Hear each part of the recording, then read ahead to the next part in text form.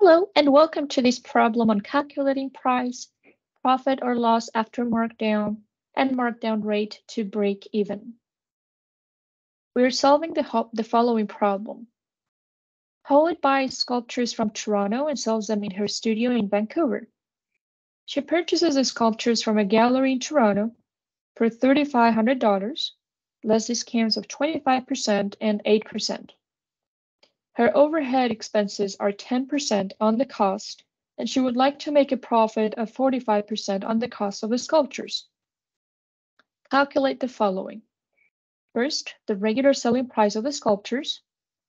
Second, Holly's profit or loss if she offers a markdown of 22%. And third, the maximum markdown rate Holly can offer to sell at break-even price. To work with this problem, we need to analyze the various components that make up the retail price of the sculptures. And the first component we would like to work with is C, for cost.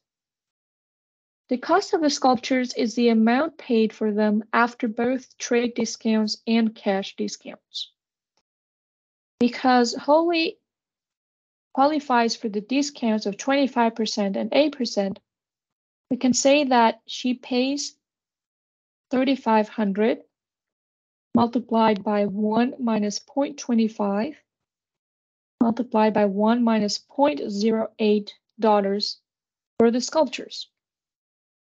0.25 is the decimal corresponding to 25%, and 0.08 is the decimal corresponding to 8%. When there is a discount that applies, we get the whole amount multiplied by 1 minus the discount. And if there are various discounts that apply, then we multiply the full amount by 1 minus each discount. Okay. When we compute this number, we find $2,415. That's what Holly spends on the sculptures. Okay. Next, we are given information about overhead expenses.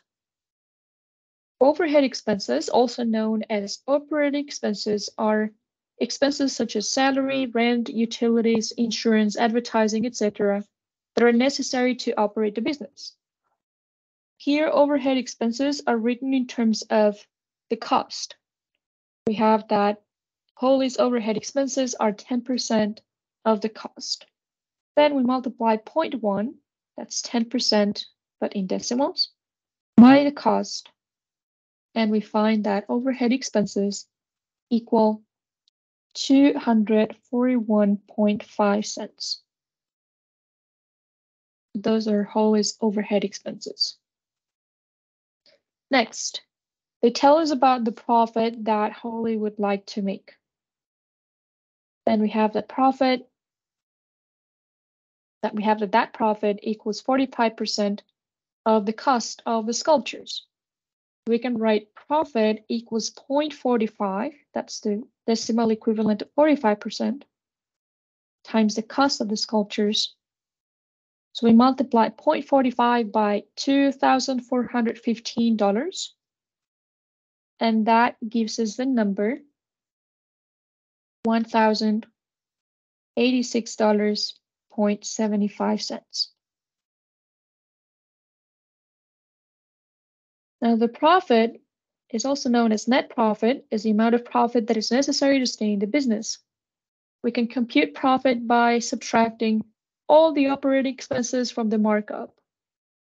We can do markup minus overhead expenses. And here the markup, also known as margin or gross profit, is the difference between the selling price and the cost of a product. Here markup is P minus C. So we will get to talk about the price. We'll get to solve for the price in terms of variables we have values for in a moment. Okay. Now we also need to talk about markdown, and we will introduce that concept when we get there. But for now, I just tell you that the markdown is the amount by which the selling price of a product is reduced to determine the sale price or reduced selling price. Now, in businesses, the selling price of an item is often reduced for various reasons, such as competition, clearance of seasonal items, out of fashion items, etc. And there is a relationship between the reduced selling price of an item and the markdown, but we will write that relationship later when we need it. Okay, so let's solve part A of this problem. We need to find the regular selling price of the sculptures. That corresponds to P. We need to find P, and we have C, we have OE, and we have PFT. There is a way to write P in terms of the variables we have, C, OE, and profit. Notice that from this equation right here,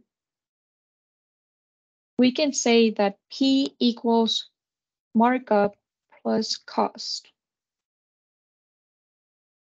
And from the equation we wrote right here, we have that markup is actually the same as profit plus overhead expenses. We have profit plus overhead expenses plus C, and that's P. Then to find P, we add all the numbers we have: cost, overhead expenses, and profit. We add 2,415, 241.5, and $1,086.75. The addition of those numbers gives us the price at which sculptures are sold, and that price turns out to be $3,743.25. So again, we can write profit in terms of markup and overhead expenses. We can write markup in terms of the regular selling price and the cost. Then we can write the price, the regular selling price of the sculptures in terms of profit, overhead expenses, and the cost of the sculptures. Okay, let's move on to part B. In part B, we want to know Holly's profit or loss if she offers a markdown of 22%. So we have markdown equals 22%. That's measured with respect to the price of the sculptures. And we want to know about Holly's profit or loss. 22% of the price corresponds to 0.22 multiplied by the price.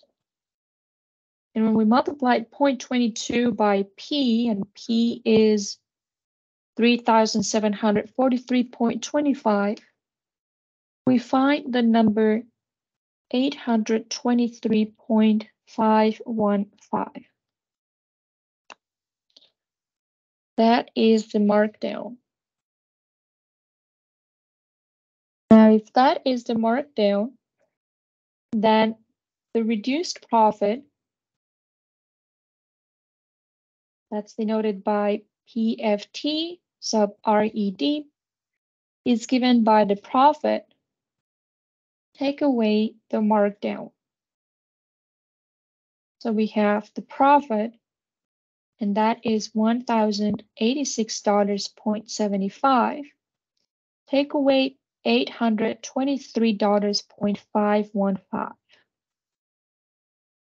So the reduced profit is given by the number 263.235, which can be rounded off to $263.24. Because we got a positive number, we can say that Holly made a profit when she offered a markdown of 22%, and that profit was $263.235, or about $263.24. Okay. So now that we have all this information, let's move on to part C of this problem. Let me erase here so I have enough space for part C.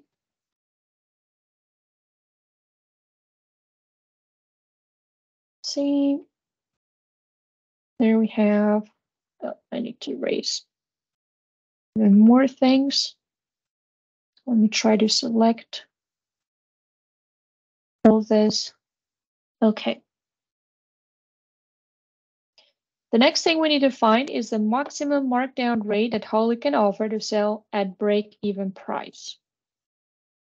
So let's find the break-even price first, and then we find the markdown rate in terms of that break-even price and the price and 100%. All right. So for part C, the break-even price can be found by adding cost and overhead expenses. When a product is sold at its break-even price, there is neither profit gain nor loss incurred. And when we add cost and overhead expenses, we get the number $2,415 added with $241.5. So we get the number $2,656.50. 50 cents. Okay. Then with this information, what we get is that the maximum markdown rate is given by P minus that reduced price, the break-even price, divided by P multiplied by 100%. So we're doing 3,743.25 cents minus 2,656.5 divided by 3,743.25, and all that multiplied by 100. And when we subtract those numbers on top, divide by the bottom, and multiply by 100, we get 29.03225.806, etc., which can be rounded off to 29.03%. So the maximum markdown rate that Holly can offer is about 29.03%. Okay, and that's all for this problem.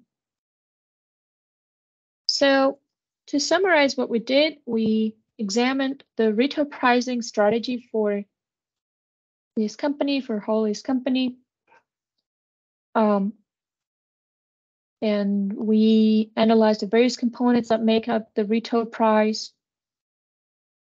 We exploited relationships between those components to answer questions A, B, and C.